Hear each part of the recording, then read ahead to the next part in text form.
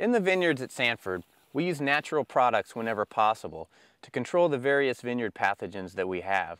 One example of this is stylet oil, which is just a natural mineral oil which we mix with water and spray in a dilute suspension on the vines. Now this provides very effective control for powdery mildew, but it does so in a green and sustainable manner.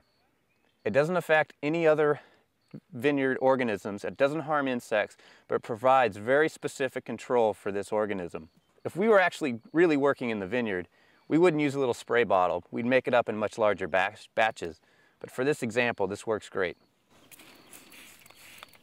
In just a few days, this breaks down, but it effectively controls the mildew. Now, our sustainable approach to farming takes into account the whole ecosystem when trying to solve these various problems like fungus in the vineyard. Not only does this allow us to grow the highest quality grapes, but it's also better for the land.